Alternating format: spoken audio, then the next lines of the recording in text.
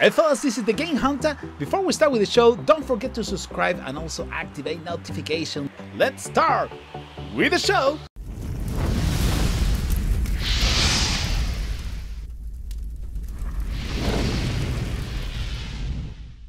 What is up, guys? This is the Game Hunter. Another episode of Rise of Civilization. Let's keep rocking. And today we're gonna talk about teleports. Teleports. Why teleporting is so important? Well, you want to make sure you're close to your teammates. If you're too far from them, you won't be able to join any rallies against a barbarian fort or helping your teammates if you are at work. For example, if you want to reinforce this teammate, let's see how far we are. Tapping join and let's see how far are we from this teammate. New troops are coming. What? March 45. Look at the bottom right corner. March is gonna take me 45 minutes and 33 seconds. That is an insane amount of time. Can you believe it? Somebody's attacking my teammate. I won't be able to get there. Not a chance. It's so difficult to get there on time.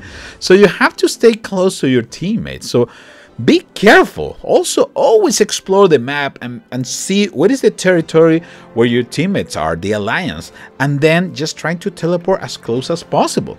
Also, remember, if you teleport yourself close to your teammates, you're going to be able to also get the support of your teammates, of your alliance, in case somebody's trying to attack you.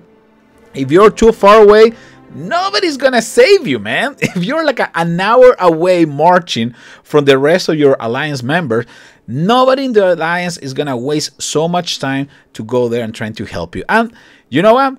Most of the time, if it's a important and it's a respectful alliance, they're gonna kick you right away. I mean, they're gonna ask you to please TP as soon as possible close to the fortress or the rest of your teammates. So now we need to start looking for another place, a new home.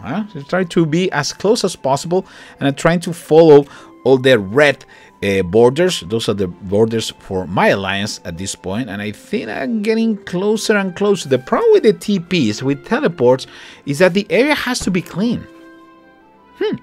Exactly.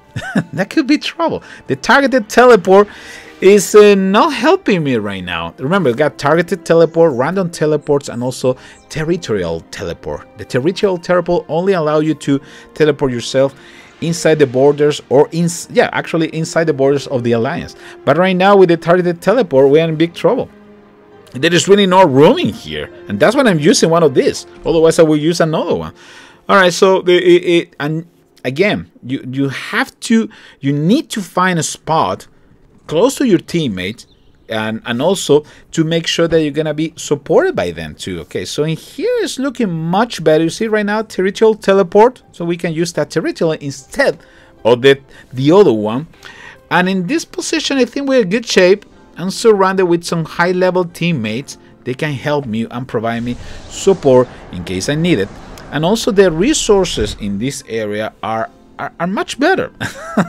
Definitely better in this area of the map. So here we go, new location, closer to the alliance. Now we are in range. Now we can start joining all the rallies. Now we can be ready to attack opponents and make sure that we can help our teammates. Targeted teleport, this is the one that I was telling you. Need to be close to the close to the territorial is the one inside the alliance territory, and also we have this random. The random is gonna be anywhere in the map.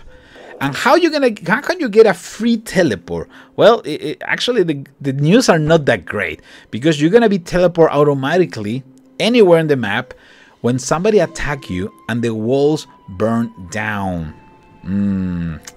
That's not good. Yeah, I hope none of you guys will be teleported like that, because it's really sad when somebody attack you and destroy the walls and the walls burn out and you don't have time to reinforce them and save them. Well, you're gonna get moved to another location. And again, I think I mentioned this in some previous episode, but when we are close to an alliance and inside the alliance territory, all the gathering is faster. We got a bonus of 25% speed in gathering. 25%. And any of those resources inside the Alliance territories will be towards the Alliance resources.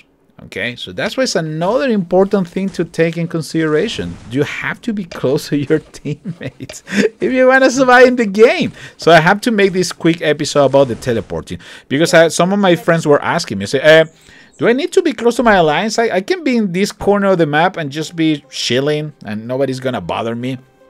No, my friend, that's not a good idea. You definitely need to move to a closer location so you can start receiving the bonuses or being close to an alliance, resources from the resources, the alliance territory, and then you can feel more relaxed. I mean, you're gonna be farming a lot more comfortable. You can be gathering resources, knowing that your teammates are in the area in case something happens, something breaks loose.